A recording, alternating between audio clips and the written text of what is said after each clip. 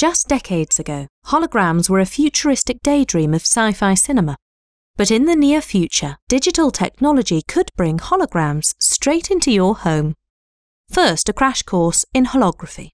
In 1801, Thomas Young conducted the infamous double-slit experiment by shining a light through two thin gaps. The light then spread out, a phenomenon known as diffraction, proving light travels as a wave and the waves can interfere with one another. Thanks to this discovery, optic science became hugely popular throughout the 19th century, and by 1947, holography started to take shape. Hungarian Nobel Prize-winning physicist Denis Gabor is often credited as a pioneer of holography. In 1948, Gabor was working on improving the quality of electron microscopy. However, at the time, coherent light sources such as lasers were simply not available, meaning that he had to align all his equipment along one axis, leading to poor quality. Thanks to the invention of the laser in the 1960s, interest in holography took off again. It now had the coherent light source which guaranteed the all-important interference effects required for high-quality images. So, why use holograms? Normal photography uses the ray aspect of light and captures what is essentially a slice of the image contained in the ray. Without a known reference in the image, you don't know how big or far away the objects in the picture are. But holograms utilize the fact that light also travels as a wave, so the amplitude and phase of the light waves are also captured in the image.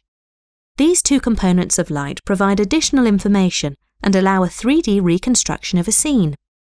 Thanks to Lethan Opatnik's off-axis holography in the 1960s, scientists have been able to create analog 3D holograms on plates for decades. While analog images have a spectacular resolution with pixel sizes of 100 nanometers, the images still need to be developed using chemical and physical means. The obvious step forward is to digitize the process. Digital holograms could be displayed on television or computer screens. However, the best resolution a current digital hologram can boast is several thousand times worse than analog due to the much larger pixel sizes. The first challenge lies in the current capability of spatial light modulators, or SLMs, devices that can manipulate light and compose the display. The diffraction of light is key for these devices. The supported size of viewing cone, the diffraction angle, is dependent on the wavelength of the light used and the pixel size.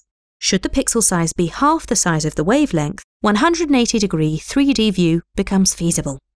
The next hurdle is processing the image. Computer-generated holography, CGH, is much more calculation-intensive than classic image rendering. Each point in the scene can potentially affect every hologram pixel and vice versa. This many-to-many relationship, compounded with the large hologram resolutions, is too costly to compute by brute force. Then there's the problem of the digital image itself. Holograms are not normal images, so new types of coding techniques need to be developed to handle the multitude of issues. Take the interference patterns caused by the many pixels that affect one another. Resolving these interactions in a live video stream is one of the biggest obstacles to overcome. On top of this, checks have to be done to ensure the image quality is great. All these challenges are being tackled head-on by the Department of Electronics and Informatics of VUB and IMEC. The team's work means digital holography could one day be a part of our everyday lives.